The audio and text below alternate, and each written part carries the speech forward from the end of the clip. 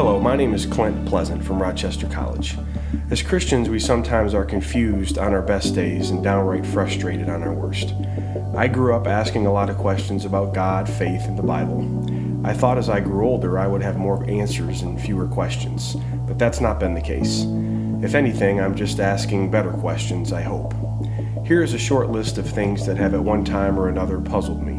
Yes, I have worked most of these things out in my mind, but nevertheless, it's a list that I think is worth sharing. God creates man, but then God creates the serpent.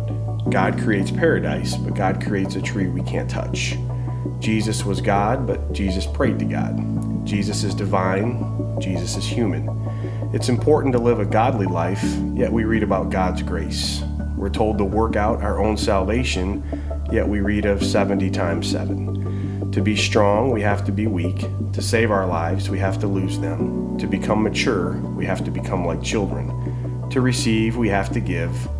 We have human free will, but yet we read of God's sovereignty. Jesus forgives Peter of the ultimate sin, and yet 2 weeks later, Peter does not forgive Ananias and Sapphira. God is all loving, yet we see suffering all around us. And to live, we have to die. Albert Einstein's wife was once asked, "Do you understand all your husband's work?"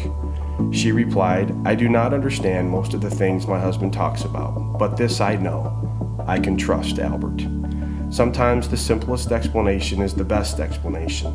There's so many things I don't understand, even after years of reading and studying and conversation. I still have more questions than answers, but this I know for sure, we can trust God. May you find direction in this day as you serve the Lord.